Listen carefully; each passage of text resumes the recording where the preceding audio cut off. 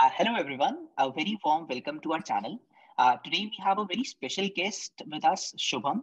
And Shubham will be sharing his insights as to how to make a career in commercial due diligence. And, especially he'll also touch upon as to how it helped him in his entrepreneurial journey. Hi, Shubham. Hi, Veer. Hello. Hi. So, Shubham, for the benefit of our audience, can you quickly introduce yourself? Right. Thanks, Veer. Thanks for giving me the opportunity. And, it's always good to help the younger people who are in this phase. So I'll start with a quick introduction of mine. As you said, I'm Shubham. I'm a chartered accountant by qualification, and I'm an entrepreneur in the energy space. I did my undergrad from Delhi University, Sri Ram College of Commerce, batch of 2016. I did my BCom honors from there. And I was pursuing chartered accountancy alongside my undergrad. I completed my IPC while I was in college. After my undergrad in 2016, I joined KPMG as an article assistant in their statutory audit division. I joined the Gurgaon practice of KPMG. My job was in the statutory audit profile, and the core industries that I worked during my 3 years of articleship were energy, oil and gas, energy one, second hospitality, and third was food and beverages. It was quite a wholesome experience in terms of different industries that I worked into and the kind of jobs that I was assigned to. After completing my articleship and qualifying as a chartered accountant, I joined M&A consulting practice of KPMG in the Gurgaon office itself.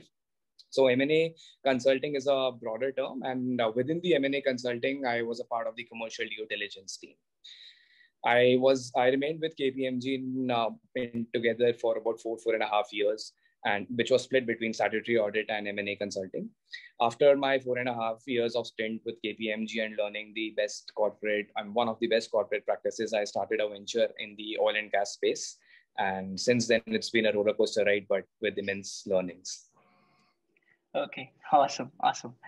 So, Shubham, can you also briefly touch upon exactly what did you do on a day-to-day basis in CDD?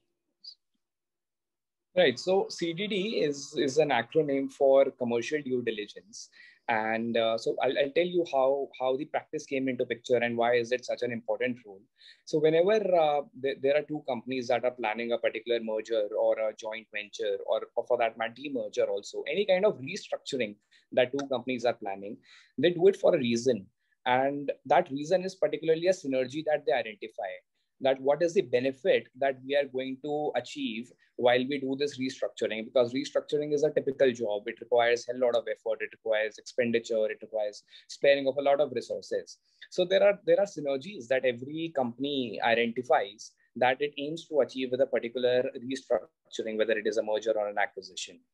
As a consultant in the commercial due diligence space, you have to deeply analyze and evaluate whether the synergy that the company or the board of directors of the company have in mind, whether those synergies are whether it actually makes sense to go with that particular merger, and whether those synergies can be realized or not.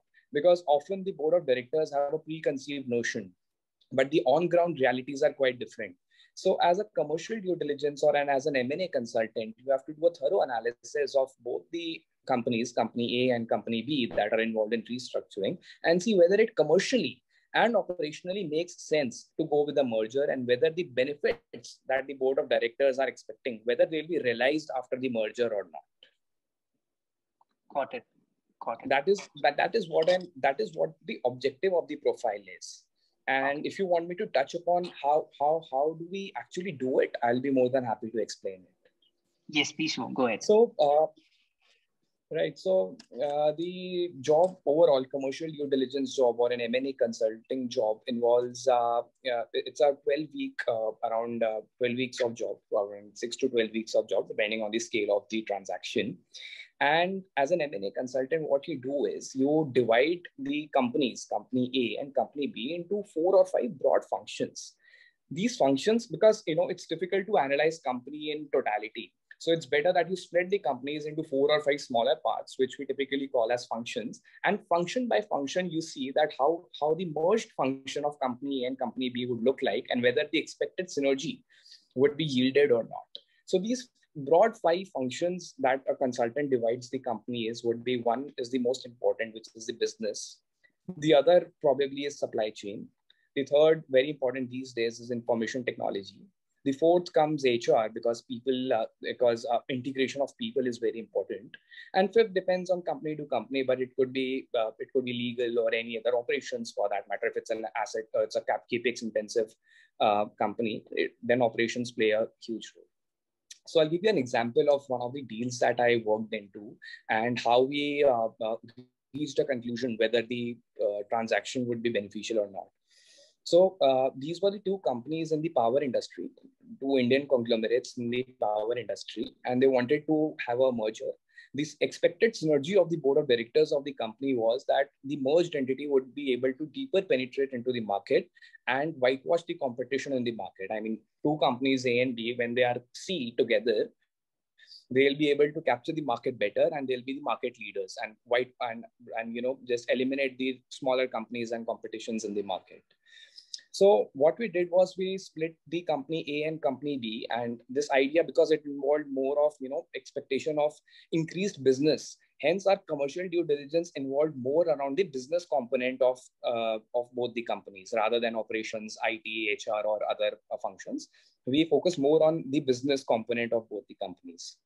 So company A's business was analyzed deeply. Company B's business model was analyzed deeply. And when I say the business was analyzed deeply, I mean, we prepared a thorough analysis on the business models of these companies, how the cash flow is generated in each of these two companies, what are their typical working capital life cycles, how quickly the cash is generated, what are their, the relationship with their creditors or debtors in the market, what are the kind of target markets they have, whether they have any international markets. So basically the overall business model of these two companies was thoroughly analyzed, and it was and as consultant we prepared a full report that how these two business models can be integrated given the differences. So it led to a very interesting conclusion. Why?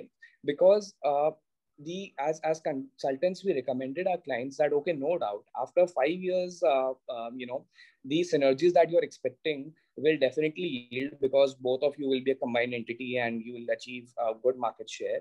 But for the first 5 years, you will be rather on a losing side because of the differences in your qualification criteria. So the power industry is quite regulated. So company A qualified for a few bids, and company B qualified for the other, did not qualify for those set of bids, which meant that when you synergize as company A and company B, you won't be able to qualify for the bids that company A otherwise qualify as a non-merged entity. So for the first 5 years, the merged entity would be disqualified for a few bids. And after 5 years, when that lock-in period ends, then only the expected synergies will be realized. So there was a huge difference in the monetary value of benefit of the merger that got reduced, because the combined business that was to come for the first 5 years had to be spared away if they went ahead with the merger. So as consultants, we gave them this insight. And while giving this insight, we also had to come up with the mitigation factors, that how this entire loss of business would be minimized, and what other way they can look at restructuring. Probably they can go ahead with a JV and then with a merger. So there were different ways. So this is how you deal with the commercial angle of a M&A space and see whether commercially it actually due diligence, it means thorough analysis, whether commercially it makes sense to do the merger, and whether the expectations of the board of directors is actually in line with what the on-ground situation is. Got it. Amazing. Wow, that sounds really exciting, Shubham. Okay. Great. No, Veer, I mean, it is a dynamic job. It involves, discussion with a lot of high C-suite officers, CXOs. So it is interesting to see how different viewpoints come from different functions, just as I said. Right. Okay, amazing. That brings me to the next question, Shubham. What are the typical skills required for this profile?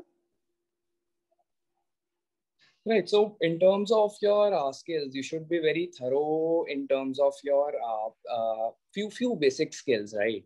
So you should be very thorough with how valuation of a company looks like and what are the different valuation techniques. Because see, you're not, when you're an M&A consultant, you're not typically required to do a valuation. But what you are required to do is you have to read valuation reports, and from that and from those valuation reports, you have to see what is the business model or what are the forecasts that the company is planning in the near future. So you should be well versed with the valuation techniques, number one. Number two, you should be able to analyze what the financial statements of the company are reflecting. As chartered accountants, all of us prepare balance sheets, and I mean, n number of times while we prepare for CA courses. But the additional skill set that you should have is that you should be able to analyze from the balance sheet of a company or profit and loss of the company the qualitative aspects. I mean, the financial statements do tell you the quantitative aspects, but you should be able to clearly identify the qualitative aspects, because that is where you value add as a chartered accountant. Number two. Number three, you should be, of course, basics like MS Office are very important. Your Excel tricks should be strong because you'll have to go through a lot of dumps, a lot of data that, for example, we got the sales register that in size was of almost 50 to 60 MB, an Excel file of 50 to 60 MB. So we had to use a lot of Excel techniques to comprehend the data in the most effective manner. So your Excel skills should be good. Your MS PowerPoint should be good because you have to prepare decks for CEOs, CXOs, CFOs, all the C-suite officers. So your MS Office should be really good.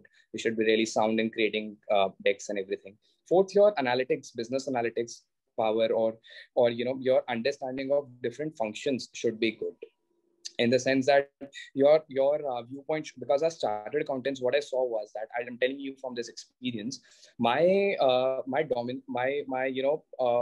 subconscious, in the subconscious mind, I was more inclined towards the finance functions of the organization, because during my start audit days, I used to work closely with finance. When I came to M&A, I was required to look at a holistic view.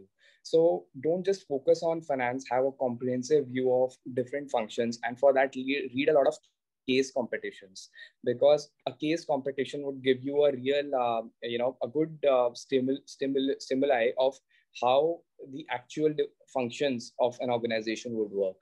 So focus on case competition. So these 3-4 things, basically, you don't require any particular skill set, but these general management skills are more important when you go for commercial due diligence. Okay, got it. That's very helpful.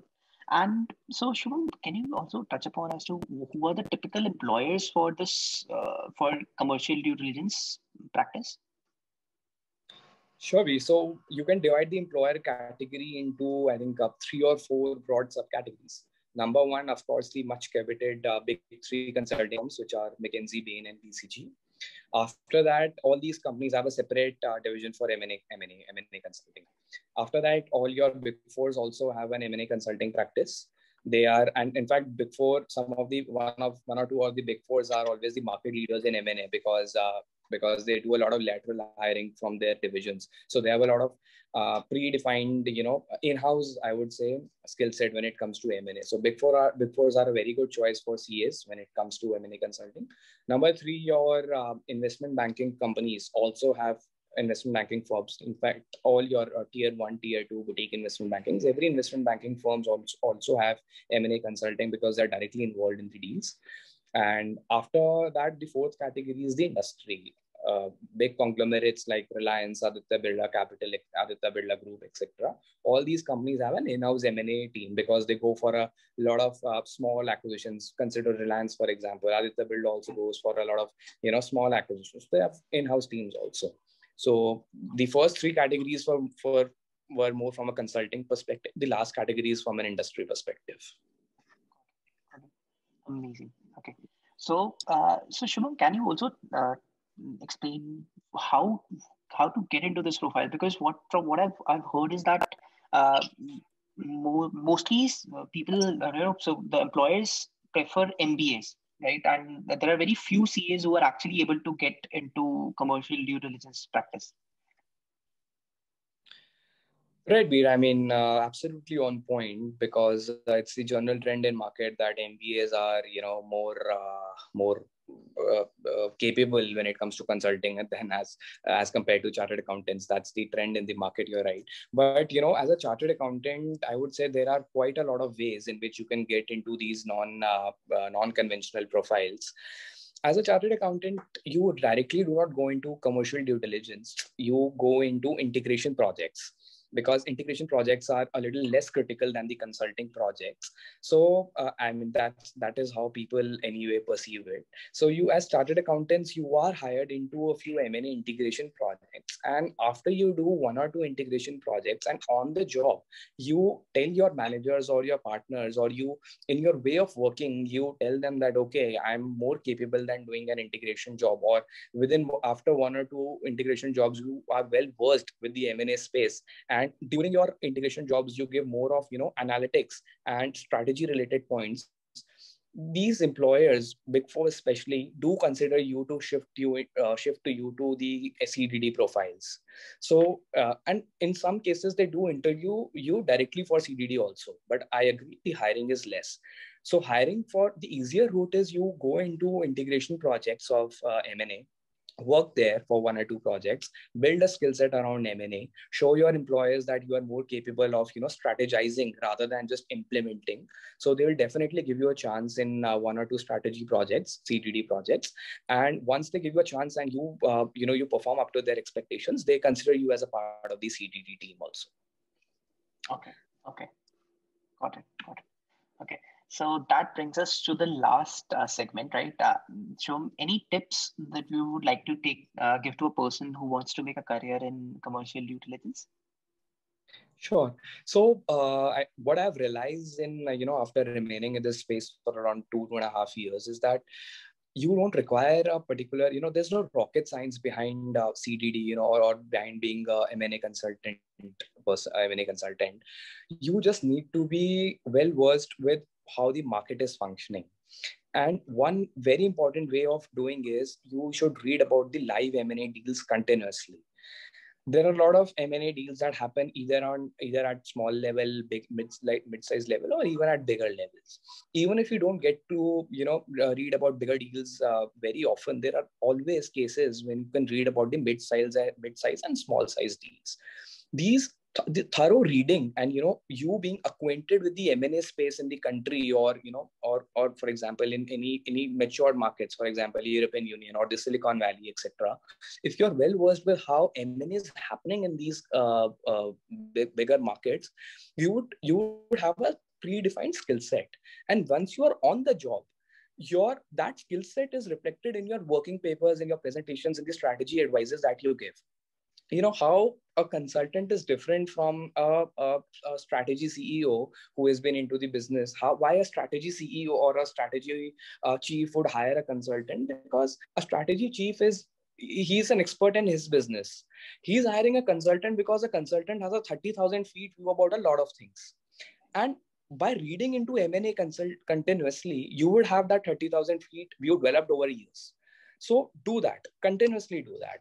Just read about M&A spaces. Just open your, any newspaper, Money Control, any informative app like Money Control, Mint, etc. They have a separate section dedicated to M&A deals. So just do that and read about why the merger is being carried out. What are the synergies that the board is expecting? How did the merger actually take place? What were the pitfalls of the merger? Prepare a full database around it and build your perception around how the space is evolving over a period of time. That will really help you to be a star performer while you are on the job. Okay. Amazing. Wow. So, Shom, I think that was and to add to that, sorry, just one function to add to that. Do your case competitions very regularly and religiously, because your case competitions would give you a view of how the things are moving in an organization. So as an M&A consultant, you need to have a broad overview of all the functions of your organizations. So do your case competitions to understand the general management of a company, or how a company, different functions of the company are interdependent on each other. So develop that skill set of general management. Along with that, read your M&A transactions, be acquainted with M&A space, and that should be good to help you while you are planning for a job in CDD or M&A consulting profiles. Okay. Amazing. So Shubham, thank you so much. I think it was very, very insightful. And I'm pretty sure that whosoever is listening to this brief conversation would have gained a lot from it.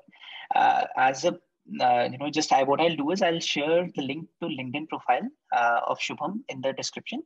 And if you, in case you guys you have any query, you feel free to reach out to him. Absolutely, any hour of the day. Okay, thank you, Shubham. Thanks a lot. Thank you, Veer. Thank you for giving me the opportunity.